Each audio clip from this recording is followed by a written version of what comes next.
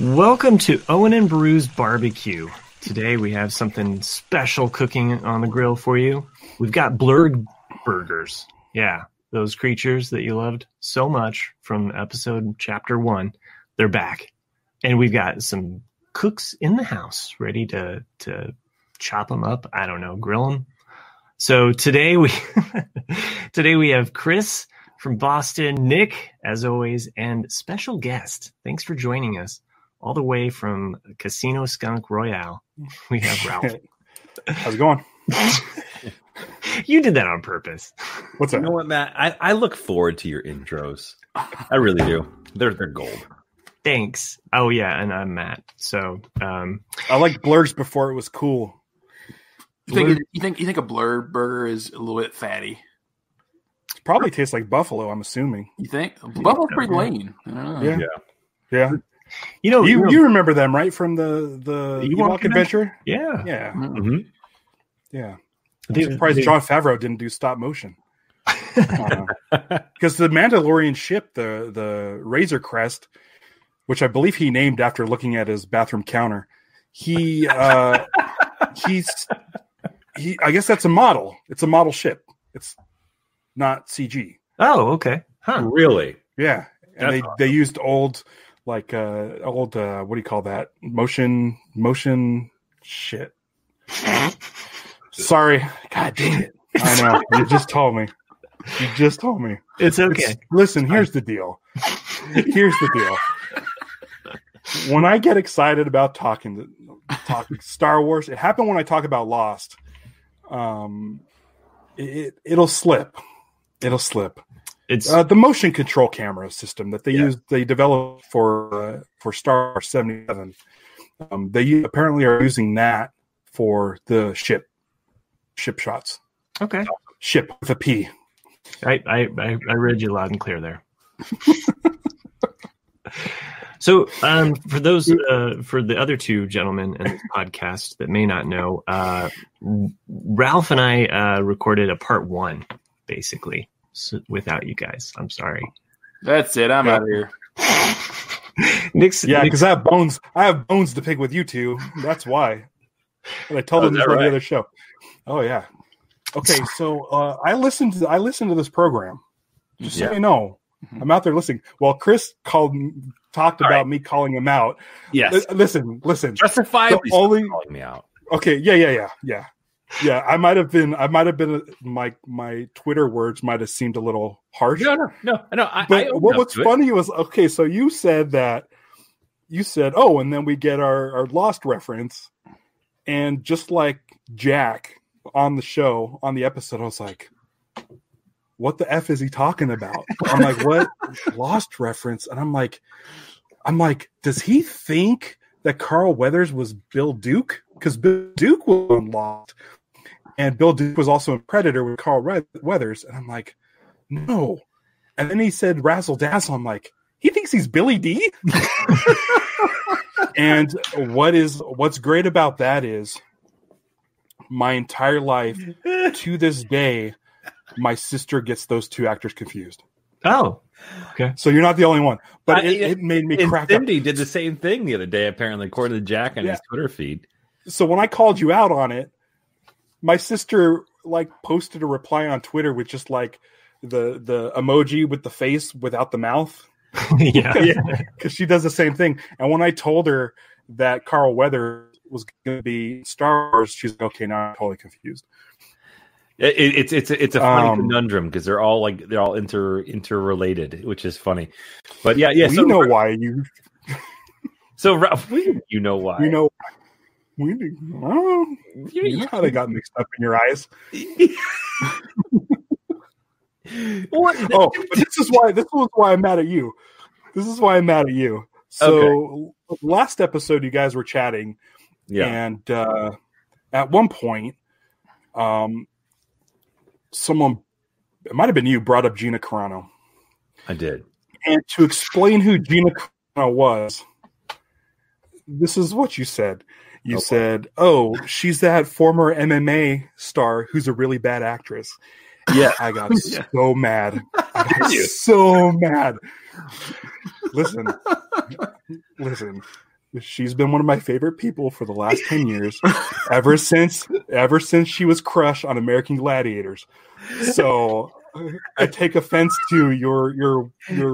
Oh wait a minute! So she wasn't MMA. She was American Gladiators. No, she was MMA. No. They were just like, that's what your description was. That bad actress. I just put down your girl. I'm sorry. No reason, like unprovoked. Like that's how you decided to describe her. She was in Deadpool. She was terrible in Deadpool.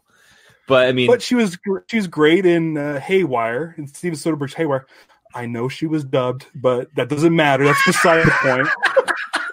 And she was great in. They pulled a Flash Gordon on her. Wow. Furious 7? No, not Furious 7. Fast 6? Yeah, Fast and Furious 6. It is 6. So, all right. Well, a lot of good actors. My response is this. Helen Mirren's in those movies. My response is this, Ralph. You know, I'm sorry that I upset you, but I don't take back my words. All right. And then Nick, you're just negative about everything. That's true. True. So, Ralph, I am now recalling, however, from prior shows years and years ago of your affinity for American Gladiators. I remember you talking about how much you love American Gladiators. Listen, it is insane. So I don't know if you guys are cord cutters like I am. Yes. But I have Pluto TV. Oh yeah, Pluto TV, which is a free streaming service. You don't have to even type in your email. You just boot it up and it goes. And it's treated like live TV, and it just plays. You can't go back or anything. There's a couple of on-demand stuff, but and then you have to sit through commercials. And they have dedicated channels to different things. Like Nerdist has a channel, Geek and Sundry. There's a Riff Tracks channel, a Mystery Science Theater channel. Yes. What? Mm-hmm. And then like 2 months ago, they put out American Gladiators channel, 24 hours a day, American Gladiators. The old ones, the 2008 ones, all of them. And so right now you can turn on your TV, your Apple TV, and start watching American Gladiators.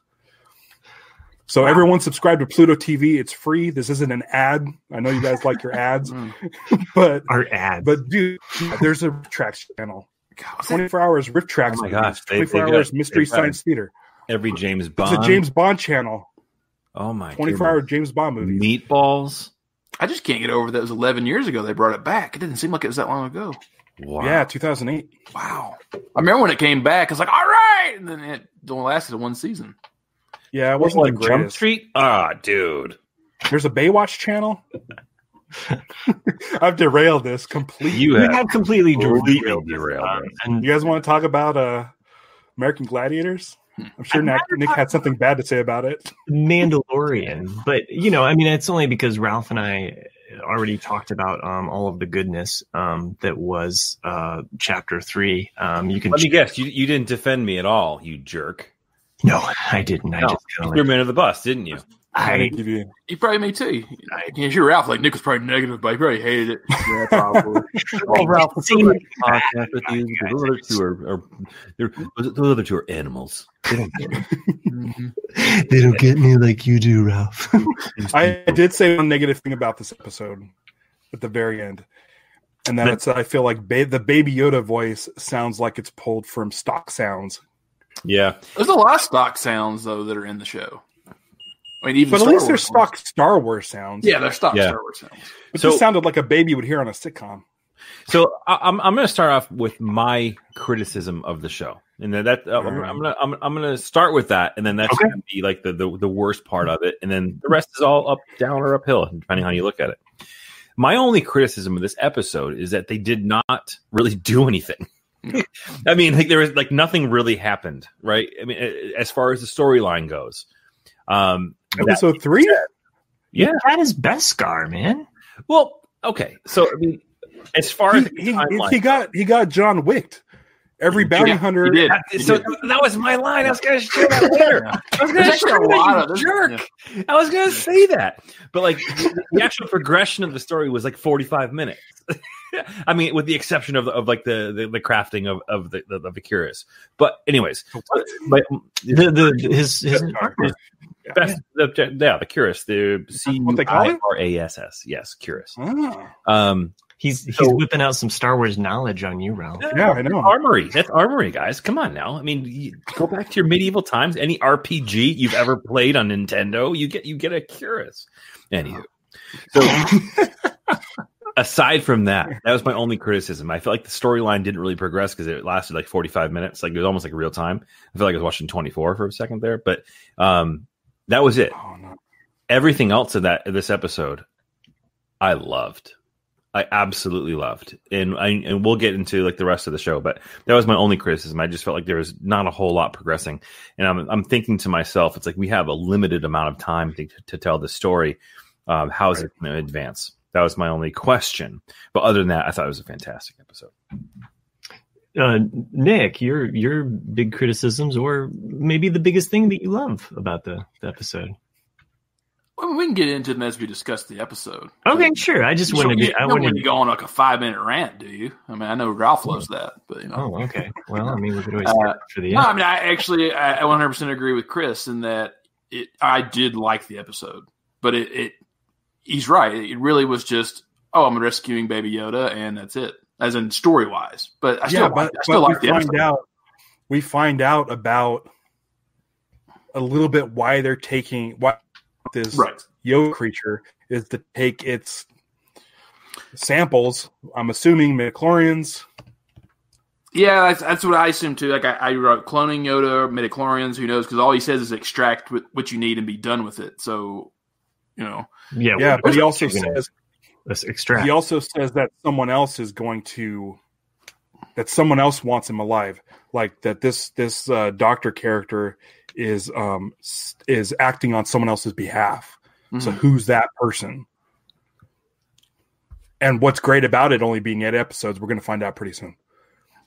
It's nice. It's Thrawn.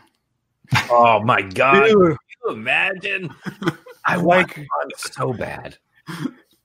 Season 2. I feel like that's what's good about this is keep it all EU. Mm-hmm. Like don't have any saga people in it. Mm-hmm. Yeah. Don't have any of the other movies stuff in it. Make it EU people. That is probably the one annoying thing about reading any articles on the web is that I always run across like, you know, those like, where's Luke and Leia? Are they going to show up? I don't care. Yeah. Like, I really don't care. Like, I really want it to be more about this story. I don't want the saga people in this at all. And I just think it's weird when, you know, it's like these articles, and I know it's clickbait, you know, and they get me. Don't click it. Just don't click it. Just don't click it. Just don't click anything, Matt. Yeah. Anyway, Nick, mm-hmm. you want to get into this episode, the nitty gritty of like what happened? You got some notes there, I see. Well, I just wrote down like things that I noticed, so they're not really in any order, you know, or how I can start off the episode because I don't even remember how it starts, other than he pulls in. Oh yeah, okay. So he pulls into orbit with Baby Yoda behind him. Cute little scene where he comes up and pulls a little knob off the joystick, you know, and he's like, you know, like anybody, like, hey, that's not a toy, you know, and then he calls into Billy D. God damn, it's so awesome. You'll never be let down. You'll always... I accept it. I'm embracing it. It is what it is. Yeah, and he's already, you know, bragging on him. So you did it, you know, and to deliver the package to the, what would you call it, the commissioner of the client? The client, yeah, to deliver him directly to the client. Yeah. Okay. You want to keep going? And then, you know, he shows up. You have the security droid, you know, same lines again. No, I wanted to bring up the security droid because you were a little bit like, that security droid thing's kind of lame. Well, no, I didn't say it was lame. It's just that the whole first episode to me had too many original trilogy references, I felt. Mm-hmm. And especially with the audio, because the audio was, you know, just canned from the original trilogy audio. So it's the same exact lines that were said in Return of the Jedi. It's the same. I forget it's what like the name. A doorbell. I mean, you know. I know, but like even the Kabaz, even the Kabaz character, you know, still did that. I mean, it was the exact same from A New Hope. I mean, so you're just kind of like, okay, like, but I mean, that's just me nitpicking. But it's, you know, but I feel like that could be the same character. Maybe, yeah. Grindin. I liked I liked the moment though where we get the security droid that pops out and then he rips it off. Yeah, that was a nice payoff. So I feel like, if you're like, oh, I don't like this, it's like we get this payoff where there's like something actually happens. So, Chris, a payoff on the droid from the wall? Yeah, I mean, it's a stretch, buddy. It's destroyed. Like it was pretty much the navigator from Flight of the Navigator on a wall. You want to kill Pee Wee Herman? What the hell, man? I'm just saying that I just like the fact that it was a moment where you knew he meant business at that point. Okay. Episode. Fair enough. Well, there's the things that I noticed about this episode, just because we're kind of at that, is that we saw two things happen with stormtroopers. One didn't miss for a change. He actually got hit. Hold on 1 second, guys. The stormtroopers are not bad shots, and there's a lot of stormtrooper shaming. Here's the deal. You watch the opening scene of Star Wars, the very first battle, and rebels get wiped out by stormtroopers. You look at the Battle of Endor, Princess Leia gets shot by a stormtrooper. He takes one shot, hits her in the shoulder. He was aiming at Han, though.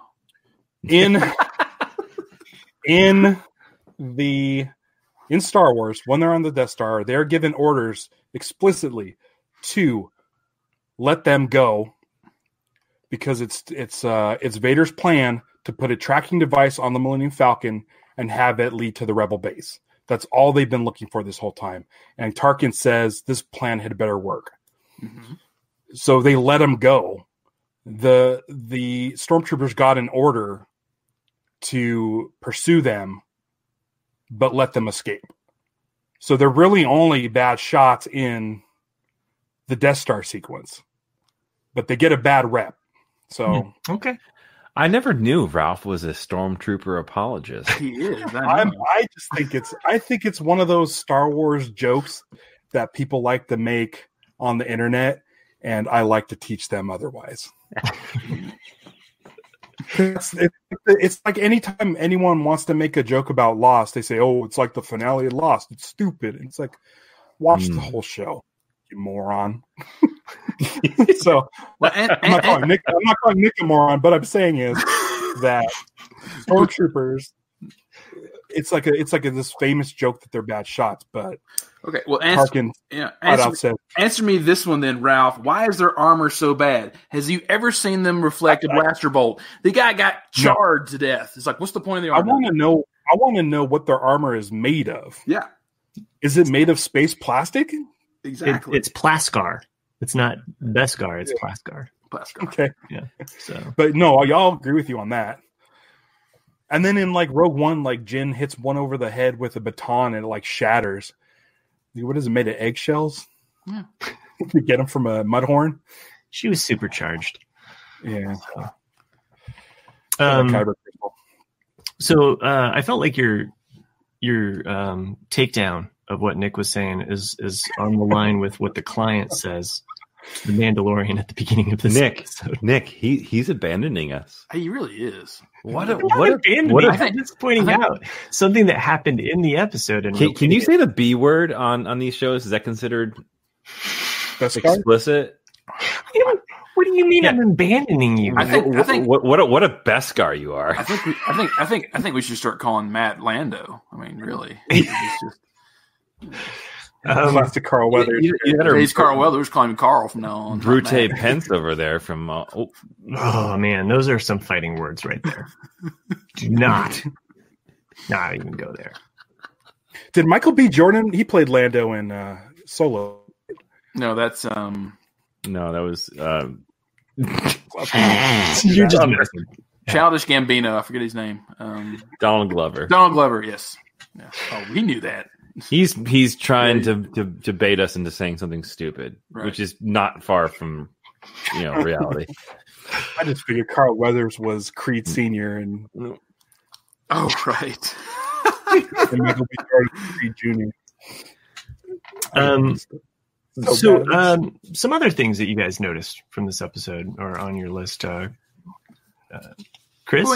Dude, the heavy artillery Mandalorian is awesome. Do we know who played that character? No. Jon Favreau. Yes. Is that right? Mm-hmm. Yeah. Yep. Yeah. Cameo. No kidding. Yeah. He's. Oh, really? Yeah. Jon Favreau did. So That's why he's such a bigger guy. You know, when he comes in, he's like, you're a traitor. You're a coward working with their empire and all that. But what? I assumed it was muscle, not tummy. Yeah. I didn't know that was him. So clearly my favorite part of the episode, however, is when he's down and out and you think he's at his last shot, literally dispensing of his flamethrower, and he's kind of in that between a rock and a hard place or a cargo ship. And all of a sudden, his boys, which, to be fair, 15 minutes ago hated him, right? Now are on his side. So there's a little of a timeline. For me, part of my criticism is that everything happened so quickly. There wasn't a whole lot. Like, they went from literally having him as an outcast of the Mandalorian, whatever. This is the power of Baby Yoda. I get it.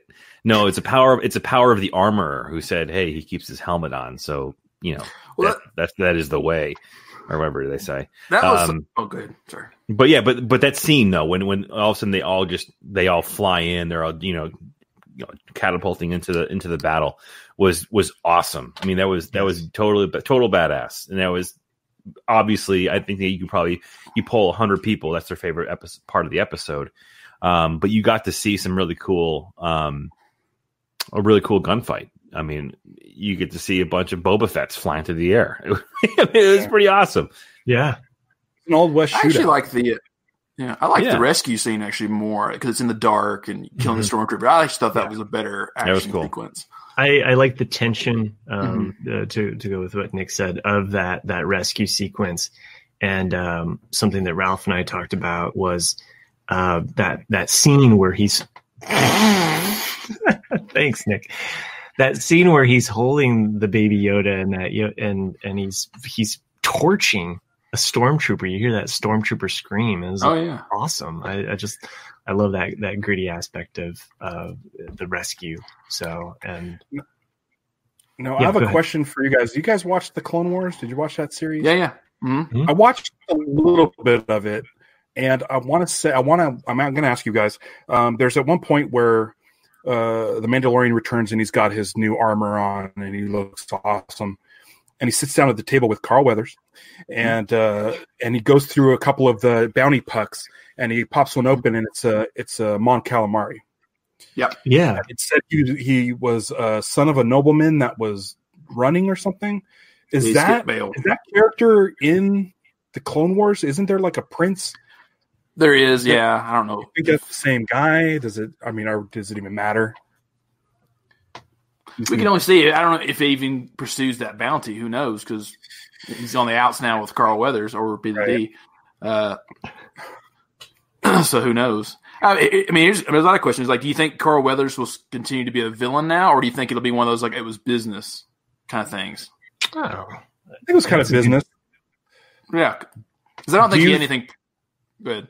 Well, I mean, so the only other person to really see him with the Beskar right there in his little vest was the Mandalorian, and the Mandalorian shot him point blank right there. Yep. Right. So he might not have any ill will towards him. He probably just wanted to stop him. Yeah, I think it was both of them. Or no ill will towards each other. It's just like you have to save face, in a way. Like the Mandalorian in that moment, it's like, I understand that you need to be here, but I need to leave. So if I shoot you there, you'll be cool, but you'll be incapacitated. You're gone. I kind of had came to that same conclusion too. Like, I mean, he knew he had seen him earlier pull it out of that pocket and put it back in there, and he clearly shoots him right there. I mean, otherwise the Mandalorian would have shot him in the head and then taken the three Beskar out. Right? Yeah. Right. Very fistful of dollars scene. I think they're cool. Mm-hmm. I think they're cool with each other.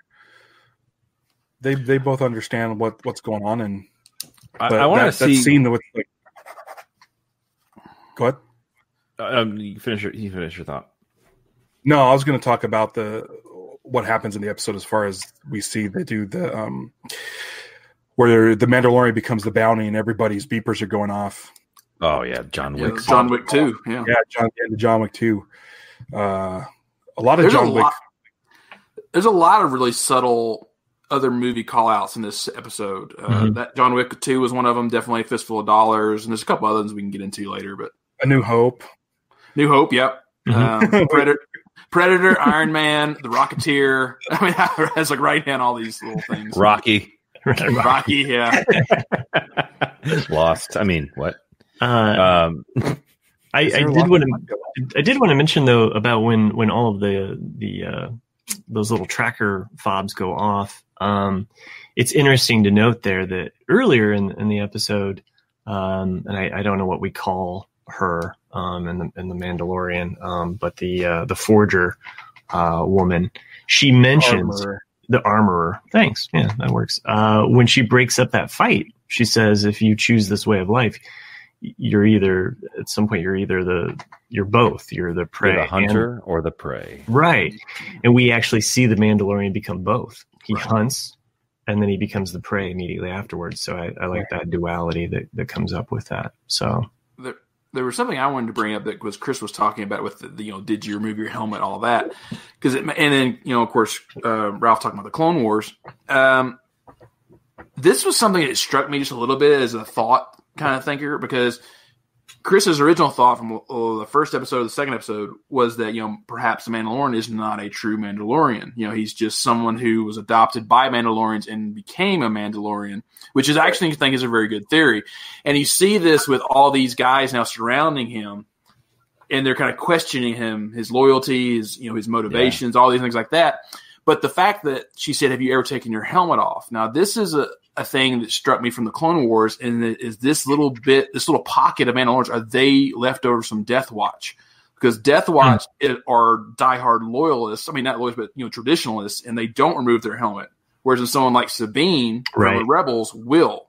Mm-hmm. Right. And so you're kind of like, okay, so who is this? That just like little thoughts like that. And because the Mandalorian does not strike me as a diehard loyalist. Right. Spoken. I don't think it's a theory. I think he's not. He wasn't born a Mandalorian. He definitely has a affinity towards the foundlings, because every time he brings in Beskar, he set some aside for the orphans. He was raised into this religion, and he takes it very seriously. And but maybe some of the more people who are born into it don't see him as a legitimate Mandalorian, even though he's gone through all the trials and steps it takes to do that, including when he is offered to get his signet of the Mudhorn, he declines it. He could have taken it, but he tells her the truth and says, "No, I had help doing it." He says it was an enemy of mine. But they didn't know they were the enemy. So at that point, he still thinks of the baby as an enemy, which is interesting. But is he just saying that? Either way, he's 100% seems to be on board with the Mandalorian way of living. So when the other guy comes in, he's like, "Well, you're not, whatever." It's like that line in Jaws where Chief Brody says something like, "When can I become an Islander?" He says, "You can't. You have to be born on the island to be an Islander." Mm-hmm. And that'll never happen. So it's like that kind of thing. Is he's adopted into it, and he's been there forever. But the other people or the other guy thinks, you weren't born a Mandalorian, so you're not really one. And, I think that's a fair. And then you can skip to the ending minutes of the episode when he's getting his escort out of the area, and he looks out the window and sees one of his cohorts rocking a jetpack, and then he says, "I got to get me one of those." Like he's never seen one before, which I thought was kind of interesting. Like it wasn't like it was like a he's probably seen one. He just probably can't afford it. Yeah. Well, that was a nod to Iron Man as well. I thought that was more of a nod. Absolutely. The way when he looks over and he gives him the salute, to me that was very Rocketeer. Okay, all right. But now the Iron Man call out to me was the Sparrows, because you see that in Iron Man 1. That he's got the same technology. So you're like, oh, that's Iron Man. One of the things that I know Ralph has already heard me talk about, but I interpreted the salute actually as in their language, that's a big FU. That's like, I don't like you. Like, yeah. Do you guys recall ever seeing someone salute like that in a Star Wars? No. Like the military hand over the. Yeah, I haven't either. I thought it was weird. Yeah. It's along the lines of Chewbacca giving out the Tarzan call. Oof. Yeah. Well, they can't all be lopty necks. So the question I was going to raise earlier, which is non sequitur to the episode, but we're talking about other characters that are going to be that we know are going to be in the series. I'm dying to figure out who the hell Bill Burr is going to be. Oh, yeah. Because the funny thing about Bill Burr is he hates Star Wars. But he's buddies with Favreau, and Favreau wanted to get him in on it. Like, so I'm curious to see, is Bill Burr going to be a masked character or like a Nick Nolte? He is? Yeah. He's in the trailer. I missed it completely. Yeah, he's shooting two guns, and then attached to his shoulder is another gun, and he's like shooting down a hallway. And it's his full face. Yeah, he's full face. He's shaved bald. Yeah, it's like a quick shot. It's made to look like Gina Carano, awesome person, shooting back at him, but you could tell they're cut from two different scenes. But so yeah, I've never done the research on that, and I'm now seeing it. That's awesome. You know, if you go to patreon.com/casinoskunk, I do a breakdown shot by shot of every Star Wars trailer that's come out in the last 3 years. And on that note, Roger, I think we should take a commercial break. Oh, hi, this is Ralph. Come to my Patreon. And welcome back. Hopefully you got that Beskar and all of those Baby Yoda toys that you need for your Christmas stockings. So I know that the new line is "This is the way," but to me, that I just kept saying, "So say we all" every time I heard it. Oh, it's like, and then of course when he walks in with the brand new Beskar suit, I go, "Wow, they turned him into a Cylon! Isn't that cool?" Because he's so shiny. Not that I don't mean that as a slight against him, but it looks to me, I was like, "Oh, look at him! He's all." I just kept thinking of Django Fett. Yeah, he was same as Django. Yeah. Yeah. So except he still has like the tan instead of the blue. Yeah, but he's not completely like, and I mean, obviously we see this part with the Forger, what she's going to build for him or reconstruct for him. But when he walks in, like you can still see like one of his thigh plates is like all mangled up still. It's like still like he's not completely like, you know, he didn't get a full suit there. So, and he has a heads up display, but he doesn't have the antenna that comes down. That was one of the weird things about this episode and the episode 2 was that, you know, because Boba always had the heads up where he just saw that and he could see everything. Yeah. And it's like, why is he using a telescope, you know, when he could just have that? It didn't make sense to me, but maybe he just can't afford it yet. Same with the. It seemed like, but in this one he had a heads up display in his helmet, so that might have been part of the process of building up his suit.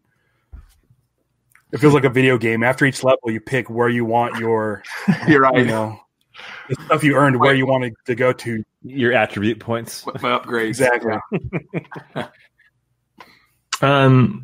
So, what do you guys think of the Baby Yoda? Like, are you guys all on board? Are you like, love this creature? I think it's the best money-making marketing scheme that Disney's ever cooked up. Get the toys. Where are the toys? Dude, like that. This is going to be the Furby of 2019. So I heard that Favreau kept it from being marketed until to keep it a secret, because basically if you create that, like everybody would know, and it was smart. You know, there was a meeting at some point where the artistic designer was like finishing off his touches on like his final draft of what Baby Yoda is going to look like. And Jon Favreau comes in and is just like, you just made Disney like $1 billion. Like that. I mean, it's true. Like there's more memes of him that are trying to be taken down by Disney themselves, trying to take down animated GIFs of him for copyright infringement. Like they're protecting the hell out of that, because Baby Yoda is going to make more money than probably any other Disney property from this year, excluding Star Wars when it releases. But like, it's going to make so much money. Like, I'm going to buy one, and they haven't even released it yet. Nor do I know what it's going to be. Is it going to be a plush? I don't care. I'm going to buy it. Like, is it going to be a robot? I don't know. Going to buy it. Like, I want it. And every Star Wars nerd out there, their significant other wants one, or their kid wants one. Exactly. My daughter came in and has seen a total of 7 seconds of The Mandalorian, and she can't shut up about Baby Yoda. Like, she only saw him for 7 seconds. Mine too.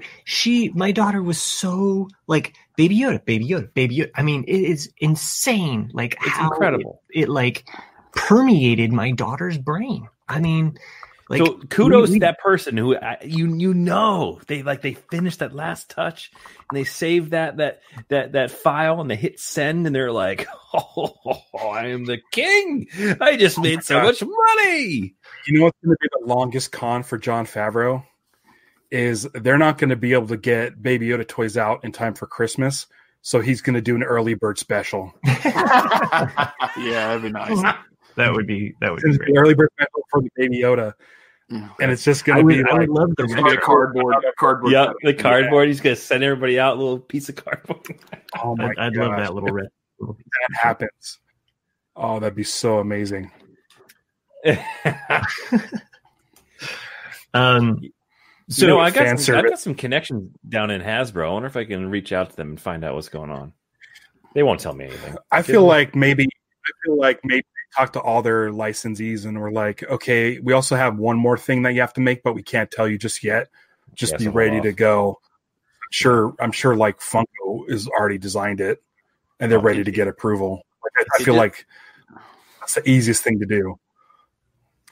It just dawned on me though that next year, so this coming year, 2020 Comic Con is going to be horrible because it's going to be a bunch of strollers with kids dressed up as Baby Yoda. It totally will be. Yeah, just little white egg strollers with the babies in it, and a bunch of fat Mandalorians.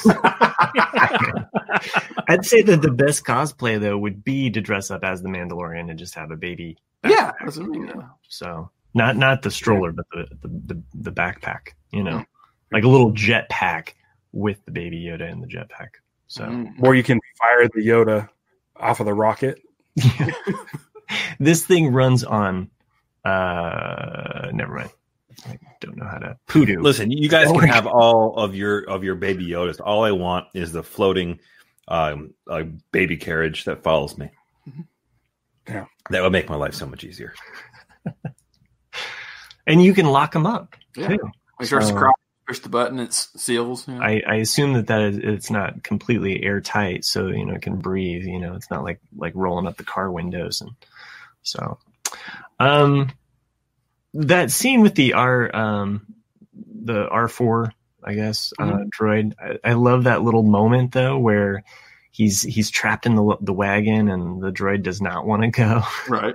I just like those little moments in this show. I mean, there's lots of small ones like that really kind of complete it for me. And even Carl Weathers, in his whole Mando, like every time he says Mando, I'm just like, this is awesome. So no, yeah. Oh, okay. I think it was an R5. Is it an R5? I was like R4, R5. Yeah, because R5D4 has this sort of... That's right, R5D4. Yeah, that's right. The shorter dome. I think the R5s have the long sort of cone things. It's kind of a hybrid.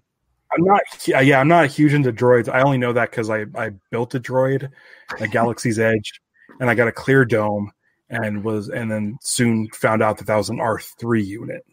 It's a clear dome. So I've kind of been trying to learn droids. So I think because R5D4 has the similar dome than the one in this one that's pulling the chariot. Yeah, I think it's a little bit. It's still a little different, but yeah. I also was going to ask you guys. In the first two chapters, we definitely got callbacks to the original bounty hunter gang. We got the IG. We got the Transdoshians in chapter 2. You see any like direct connections in chapter 3 to the original book? We got other ones though. We got one of Darth Maul's species. We did. Yeah. I'm trying to think. We got some other alien creatures that we. There was a Greedo. Greedo, yeah. Mm-hmm. There was sort of a kind of droid-looking guy, but then in one of the shots, I swear I saw a quick shot of Forlom, but yes, they were if it was Forlom. No, you're right. There is a black-looking, bug-eyed droid that is. That's definitely not Forlom. It's definitely not, but it did kind of remind me of Forlom a little bit. So I don't know if that's supposed to be. I don't even know if it's a thing that they're trying to do, but it's something that. Well, we got to see a small person in a spacesuit, which there was a spacesuit in the cantina scene originally. Oh yeah. Mm-hmm. So and we got the Ichuta. Ichuta, yeah. Yeah. So. Which I guess they said Ichuta in the first chapter as well. So it almost did sound like he actually did say an F-bomb when Lando's when Billy D's telling when he's telling the bounty hunter who failed to leave, and he actually sounds like he says F you to him. You're like, did he say that? He said the dust breather, right? The dust breather, yeah. Yeah. Mm-hmm. Was that Constable Zuvio?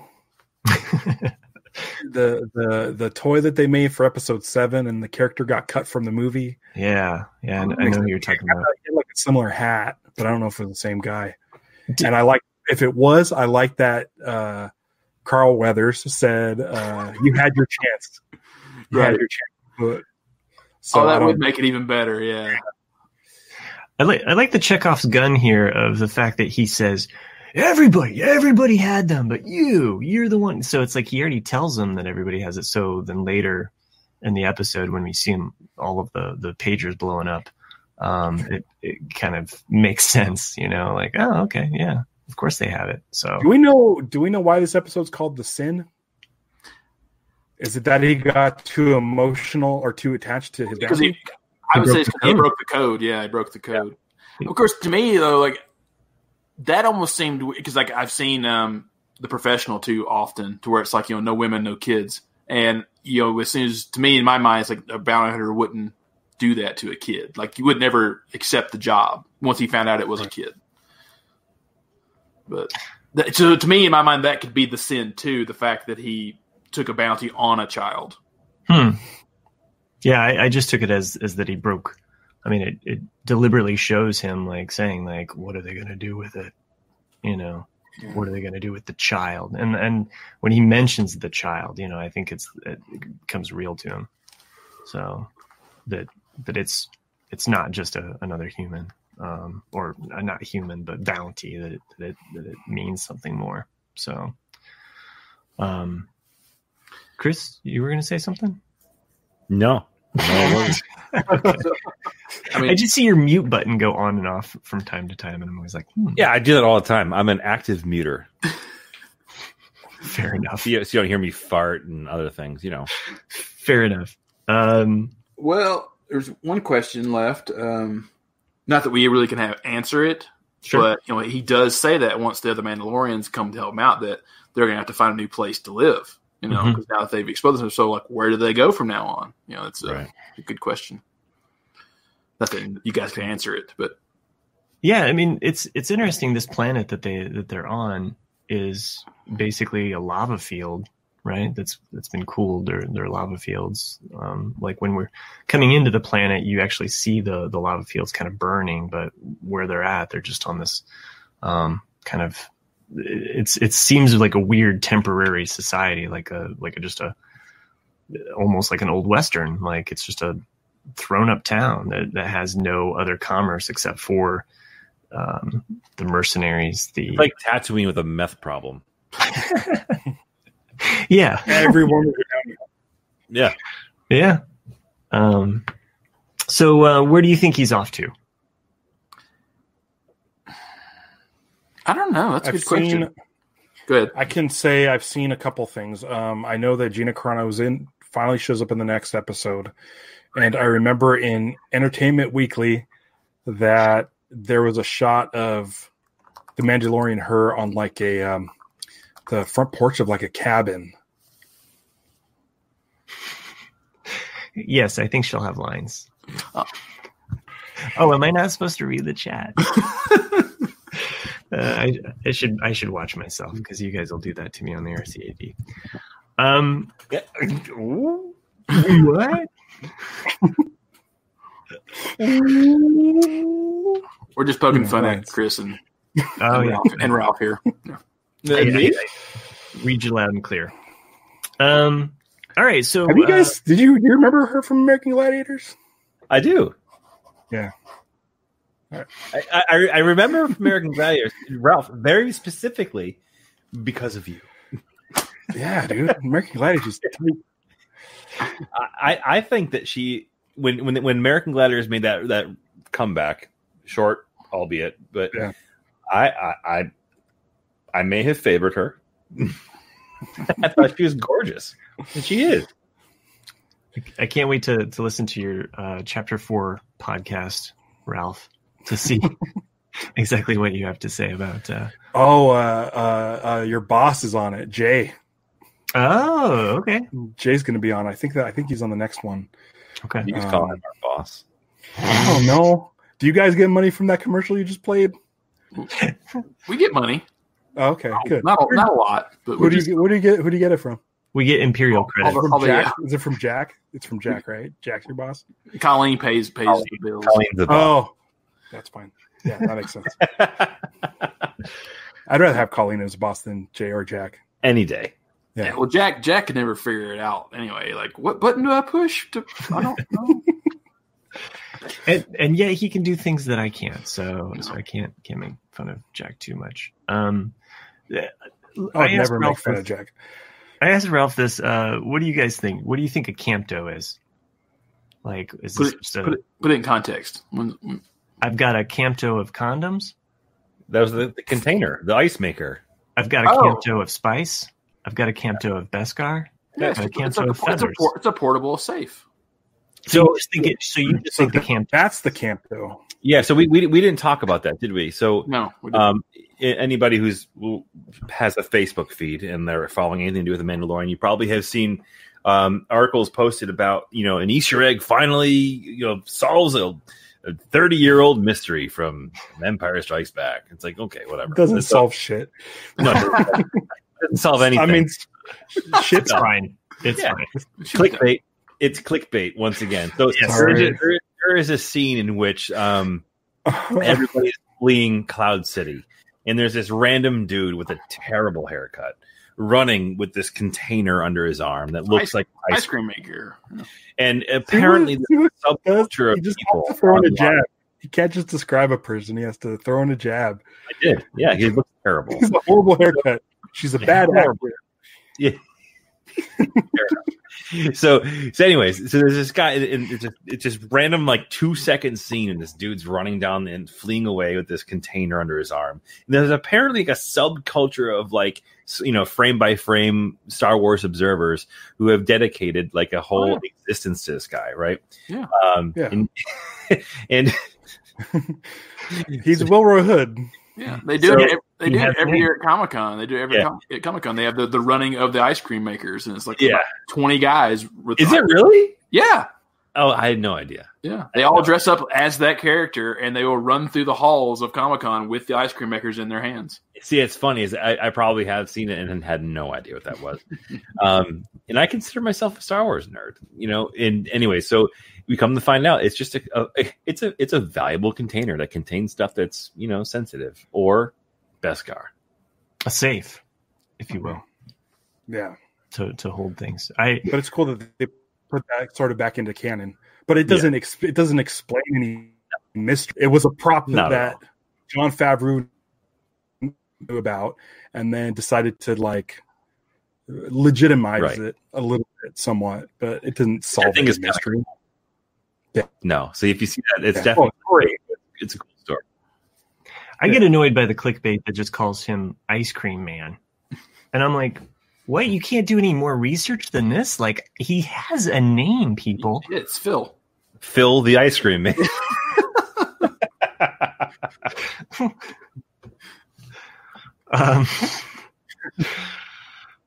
All right. So So, Ice Cream Man. We got that. The safe, the Beskar, or the Campto. I think Campto is a weight measurement. That was my best understanding of that. I just thought it was weird that Grief, the character Grief, mentions a Campto of spice, and that is the second reference to that unit of measurement. So I don't know. It doesn't really matter. I've got nothing else to say. Well, I mean, you think it's like a gram or something, you know? That's a lot of spice, right?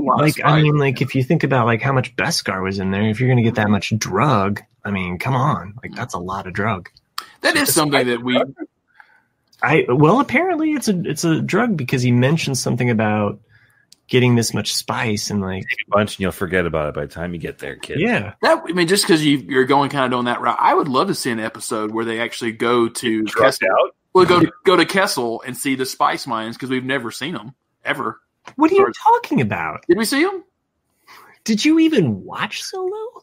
Did you watch Solo at all? I did. That's where they are. They're at the spice mines of Kessel. That's literally where the movie takes place. Does it? Okay. My bad. Actually, I only watched it once in the theater. That sounds what? Like yeah. I watched it. I wasn't a fan. To be fair, I also have only seen it once. So, but you knew it was the spice mines of Kessel, right? I did not know it was spice. I guess in the very beginning of the film, where I just see the. You know how they do the Kessel run, right? Right. Right. The planet they land on is Kessel. Oh, right. Okay. Yeah. In the mine. Just not thinking about it like that. And they're trading for spice. They're trading Chewbacca and Han Solo for they're making them workers for their spice mines, but it's just a way to get them to infiltrate the spice mines. Yep. Oh, okay. I only saw it once. So. You should watch Solo again. It's good. Dude, I watched Solo like probably no shooting you. Dang it. Listen, I love Solo. It's going to get me excited. I watch it at least every other week. Really? I watch Solo all the time. Oh, yeah. Matt, did you want to read that email that we got? Oh, yeah.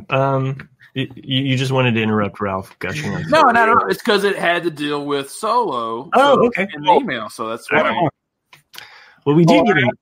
I just want to know, you guys know that Billy D's name in real life is William December Williams? Is it really? It's his real name. Makes sense. Huh. Yeah. William December Williams. I had no idea what you were talking about. Yeah. In the chat, I was like, what is he talking about? William December Williams. I thought it was like a Jack type joke. No, it was just a hardcore Star Wars fact. Boom. Boom. All right. I want to hear this Solo. Okay, so if perchance you want to read into Owen and Brews Barbecue, we would love that. So we will be continually covering The Mandalorian as well as The Rise of Skywalker. You can send us an email at theforceiswelldone@gmail.com. All spelled out, The Force is Well Done. We get this email from Mark. It says, hello. This is Mark from Chicago. Sorry to be redundant there, Mark.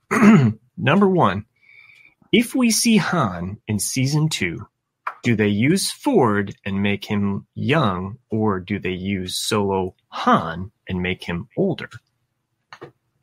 Good question there. Thoughts? I don't think he'll be in the show, period. Yeah. I'm kind of with you on that. I mean, we mentioned earlier on, like there was in episode 1 when he's looking at the pucks. I felt that when he said a smuggler, right. I felt that he was referring to Han in that little bit there, but I think that's as far as it'll go. Yeah. I mean, I don't mind if we get shout outs to the original characters, the Skywalker saga characters. However, I don't really want them to take over the story at all. And so I would rather it just be kind of I could actually see Solo appearing maybe in the Obi-Wan series, like as a cameo, maybe in the background or something. But again, I don't think anything that they do is going to take away from that character's story. I would think. I think I would probably see Chewbacca before I saw Han. Obi-Wan. I feel like if you look at the cantina scene, the original cantina scene that Obi-Wan's real comfortable talking with Chewbacca. Yeah. And they have somewhat of a past. They both know Yoda. Both Chewbacca and Obi-Wan know Yoda, so they have some sort of common ground. So, yeah, it'll be interesting to see when the Obi-Wan show takes place, because maybe we get to see Chewbacca before he meets Han Solo in the movie Solo. I don't know if you remember that, but Han Solo and Chewbacca meet each other in the movie Solo. Oh, you're talking to Nick about that. No, I remember that part. They took a shower together. It's awesome. Okay, number 2 question here from Mark says, any chance we have a direct connection to episode 9, maybe about the Emperor still alive, or we learn about a new cloning facility that is also mentioned in episode 9? Thanks, Mark. I can see that being likely. Maybe not. Maybe you don't see the Emperor, but we get subtle. It gets referred to enough to where we can put the pieces together, so that people who see the movie, they can still watch the movie without having watched The Mandalorian. But those of us that have watched The Mandalorian get a little extra out of it. It sounds like I mentioned, the Doctor is working for somebody else. The Doctor also has Kaminoan symbol on his outfit. Right. So you can kind of piece things together. Clearly they want Force users. So who knows if the Emperor's behind it, or if they're making a new Emperor or whatever. I don't know if we'll see it in the show, but it'll help us kind of piece things together a little. Yeah. And episode 7 of the show is the only one that doesn't come out on a Friday. It comes out on a Wednesday, and that's because it's the same week as Rise of Skywalker. Oh, right. So it comes out the day before. It comes out on a Wednesday, and then Rise of Skywalker comes out Thursday night. So it could be that it lines up, but I don't know if it will. It seems like it's kind of Chris is going nuts. Yeah. But I mean, it's like with the Marvel shows, they don't really tie into the Marvel movies, but we don't know how Disney's handling Star Wars, because I feel like Star Wars is canon across the board. But Chris, when is this series scheduled to be done? Final episode date, December 30th or something. Yeah, it's before the end. Like a week after I've got it here. Rise of Skywalker comes out. Okay. I've had a couple of crazy crackpot theories. Do it. And so far, since we've been covering the show, my next crazy crackpot theory is the purpose for getting samples from Baby Yoda. Mm-hmm. Could it possibly tie in to the resurrection of the Emperor in the movie? That's what we just said. But I missed everything you just said. Well, I was thinking about what you're saying. Let me ask you this. Could it be to resurrect or rise Anakin Skywalker? Rise. Perhaps. Because, ooh. Or is C-3PO's last name Skywalker? I will stop watching Star Wars. And of course, did I miss the beginning of that where you're talking about the resurrection of the Emperor and thinking that had to do with Yoda? I'm just saying it could be tied into the cloning facility, because the Doctor has a Kaminoan symbol on his outfit, right. And he definitely he mentions while talking to Werner Herzog in this episode about somebody else who he is working for. So is the Emperor already alive at the cloning facility? Back Anakin. Or trying to bring back Yoda, or trying to do something with midichlorians. Will that tie in with the Rise of Skywalker? I can't wait for December 12th. I don't think I want the movie to rely on the show for the information, but I feel like we will get more out of it, maybe, possibly. Chris, I mean, I'm definitely with you on that idea of harvesting the midichlorians to bring back the Emperor, and it would tie in with some of the storylines that we've gotten from this new trilogy. I'm not a fan of Resistance. I do watch it because I just watch it with my kids. I just can't get into it. It is what it is. Resistance is what it is. However, I felt like there was a storyline there with two kids that appear in that show that might be force sensitive, and the fact that the First Order was tracking them down, and that idea that maybe they've been collecting force sensitive kids this whole time to harvest their midichlorians. So, and could one of those kids be Rey? Because when she goes into the black bee hole of the island, she's looking for origins, and instead she finds many copies of herself. Mm-hmm. Yeah. So, yeah. You're saying Baby Yoda is Rey's dad? I don't know. I'm thinking that maybe Luke's hand from Cloud City, which was attached to his lightsaber, which Rey now has. That hand, where did that hand go? So could she be a clone of him? Could she be the Skywalker? Sure. Well, I mean, it would directly reference the Heir to the Empire series. I mean, that's kind of a storyline that they used in the first Thrawn trilogy there. Because that's how they get clone Luke at the end of that Last Command. So, anyway. I'm not sure if I've ever said that. I know I talked about it, I think, with Matt. I'm not sure if we brought it on air. Like, Ralph, what do you think of this? Like, because, we were introduced to these portals in Rebels that you can go, save people. You can go do it in and out time.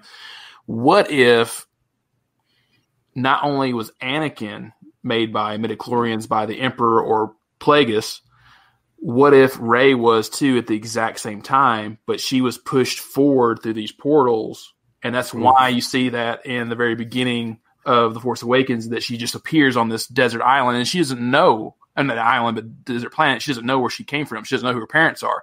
It could almost be the same argument that they're both Skywalkers, and one of kind of the same duality of Luke and Leia being brother and sister. There is another, and the fact that there's two chosen ones possibly.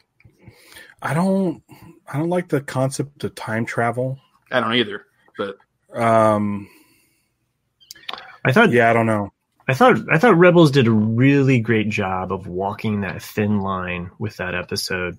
Still maybe one of my favorite from that season, for some of the emotional power that it held when Ahsoka says, I won't give anything away, but it's a really, really just I can't speak highly enough about that last season. But that being said, there's something so ingrained in Star Wars that it's so set in a timeline of stone that I'm kind of with Ralph and that idea that time travel doesn't work very well within the saga. So I don't. It could be something where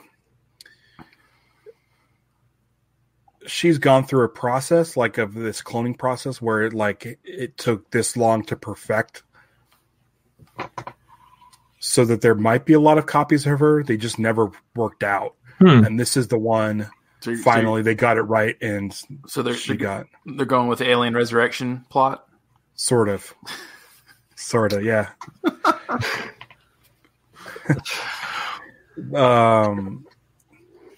Yeah, I don't know.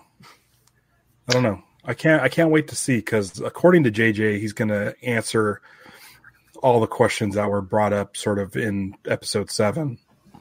And also in Lost. He's going to... Hey, listen, man. There's plenty in Lost for you to fill in the gaps and make your own. Razzle dazzle. And then he'll finally let us know that Snoke was Tarkin, right? Snoke was Tarkin. Or Alan Alda, one or the other. No, Snoke is Tarkin. Right? Because if you're going to be in a Death Star that's completely filled with like a shootload of kyber crystals, it would make you morph and grow really weird. Yeah. Yeah. So it would probably stretch his body and be inundated with force powers that you couldn't believe.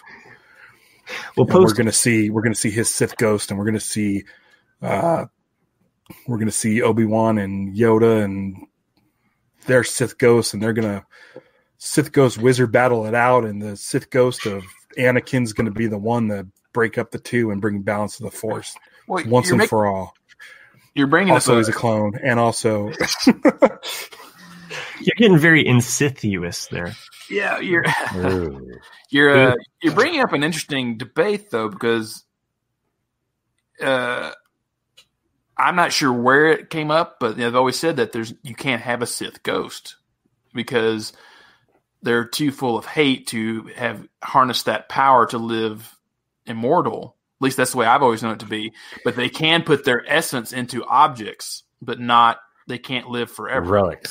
Relics, yes. And we know that someone who's a cloner wants the essence of a Baby Yoda. Mm-hmm. True. Okay. So maybe they're trying to figure out a way to live forever, like Darth Plagueis wanted. Mm-hmm. But he wasn't able to do it because he was a Sith. What he needs to do is get Jedi midichlorian, some good side stuff in his system to be able to move beyond the world of the living. That good side stuff, man. Everybody needs it. Hey, one thing I just wanted to mention to Nick, though, that in the art of The Last Jedi, as well as I believe in the art of Force Awakens, they do some of the concept stuff involved a Sith ghost, a dark side. and the Rey, the concept art for Rey looked like Mark Hamill, like could be a daughter of Mark Hamill. But I don't know. Yeah, well, I just kind of want the movie to come out so I don't have to speculate about this shoot anymore. Well, 1 month, guys, and we'll be back at talking about Rise of Skywalker. Oh, man, yeah, so I actually ended up buying my tickets. I don't know if I told you that last week, but I bought my tickets. I wasn't going to, but I realized that by chance I actually have the day off on that Friday. Yeah, but you had the day off anyway. Yeah, so it's one of those glorious random chances where I have the day off and I don't have to deal with family. It's the will of the Force. Yeah, it is. It's the will of the Force. I mean, technically, my wife will be home on school vacation. My kids will be home on school vacation, which means I'm gonna go to the movies. Yeah. But I told my wife, I go, there's 2 hours. By the way, the runtime was released. I don't know if you guys saw that or not, but it's like 2 hours and 40 minutes or something like that. It's too long. Yeah, longest Star Wars ever. So I've got my tickets, and there's a theater. I'm sorry if I'm repeating myself, but there is a theater near me. There's a lot of theaters that are doing this now, where they actually have assigned seating, right? And it's with recliners and such. Mm-hmm. So I've got like middle row, like right in the middle of the theater. I'm excited. And I got an 11 o'clock in the morning show, so I don't fall asleep in those recliners, which I've done. Well, we could continue to talk about Star Wars, and I do like to keep our barbecue to just about an hour. Any last thoughts though about this Mandalorian episode, or even Rise of Skywalker stuff that we talked about? It's all good. It's all. I want Star Wars. I like Star Wars. I'm glad that we're getting good Star Wars. Yeah, and more. Yeah. This is the good month. It's going to be tough. It's going to be tough once January hits. I know. Well, we got Clone Wars in February. Well, we've got a movie in 2022. I think they announced, right? Oh, what movie's that? Then on an unannounced Star Wars title. Oh. Is that a Rian Johnson one? I don't know. Boycott. That's been up in the air. So, untitled Star Wars film 2020. No, that can't be right. That can't be right. There's rumors that they might make a feature film. Oh, there's 2022, 2024, and 2026. So there's clearly a new trilogy. There's rumors that they might make a Mandalorian feature-length film. Yeah. I mean, Jon Favreau said he's not opposed to it. Yeah. So who knows? We'll see. I mean, the only trilogy I can see them making is either an Origin of the Jedi trilogy, which I think would be better just as one single film, or an Old Republic trilogy. Oh, that's what a lot of people want to see. People want to see Darth Revan and Darth Malak. And all that. I could see it like a Jedi Academy with Ahsoka. Do like essentially Harry Potter, but Star Wars. Like make it really, really school heavy. Like within that, Yeah. you can have cameos by some of the prequel characters. Yeah, I'll tell you. I mean, let's be real. Let's go back to the Yoda plush toy for the holidays. You know, the whole idea of Star Wars, every iteration of Star Wars is it's made for kids. Yeah, I mean, it is what it is. And if you want to reel in the next generation of Star Wars payees, then you just take from Rebels and make a movie out of it, because that's how you're going to make a lot of money. So if they sustainability, if they do a Harry Potter Star Wars type thing, do they let Force Ghost Anakin into the school around those younglings? Yeah. Oh. Nope, I don't think so. Oh, So okay. he's got one of those like he's got to report to the head of the school and like give his identification, and he's not allowed in. Okay. So it's a real creepo factor. He could be like nearly headless Nick, just wandering around. Speaking of nearly headless Nick, nearly headless. How can he be nearly headless? All right, well, let's wrap this show up. We would like to, at this point in time, mention a few ways that you can help out this show. We have an Amazon affiliate link. I believe it's amazon.com/JandJack. Anything that you buy there helps out this podcast. You can become a patron by going over to patreon.com/JandJack. Help us out there. Become a patron member. And you could give us a review on iTunes. That would help. Rate and review the show. Check out what Ralph is doing over at Casino Skunk. That would be very helpful. He does a lot of Star Wars stuff. And I follow him on Facebook.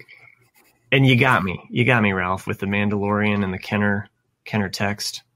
Oh yeah, yeah, that was very cool. Very cool shirt design. You got me. Wait, you bought one? I did. Oh, sweet. Thanks, man. Hey, fair warning, if you do end up following Ralph on Facebook or any other social media and you say something stupid, he will call you out on it. Fair warning. Listen, I was here's what happened. I listened to this show while I'm at work in the middle of the night by myself in Disneyland. My confusion was on the same track as Jack's. And Jack's patience just gave in and was like, okay, I accept this. Yeah. And I was like, no, Jack, this isn't right.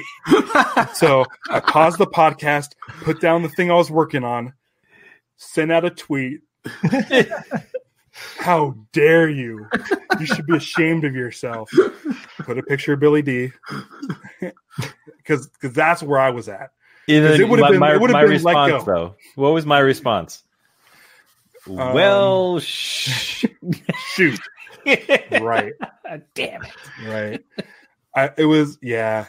I am sympathetic with Chris's plight. He's got baby brain.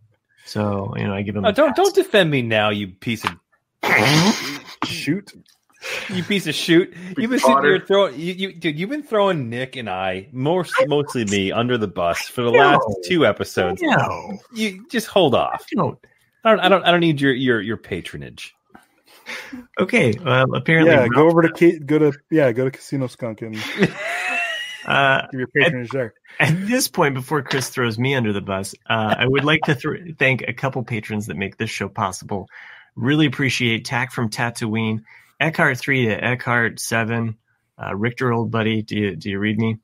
Maggie, the real Mandalorian, Ed, the creepy salacious crumb, Joanne with the stolen Death Star plans, and Drake, the superstar destroyer. We appreciate everything that you do, and only on this show do we actually come up with fun nicknames for you. All of the other shows, they don't go that extra mile. So I just want to say that. So I chip in too. You're the extra parsec. Yes, that's what I was going to say. Nice. Chip in the extra parsec. Yeah. So thank you again, Ralph, for joining us. Thanks for having me. This episode, and I guess Chris and Nick are going to roast me on the Ramblecast. So if you enjoy listening to Chris and Nick give me shoot, then check out the Ramblecast After Dark. You definitely should. If you like that part, you definitely need to listen to the Ramblecast After Dark. You can swear on that show, right? We can swear on all day. All day. What the fuck am I doing on this show? Sorry, I had to. Fair enough. Do you have to edit it, or do you have to? Yeah. We don't edit. We don't. Sorry. It's all right. Great show, guys. One in a person. Oh, hey, want to hear something good? Oh, wait, did you stop recording? No. Oh, okay. I won't tell you till it's stopped recording. It's good. It's good. Leave the it's only for you guys, though. Leave listeners on a cliffhanger. No, this is good. No, I'm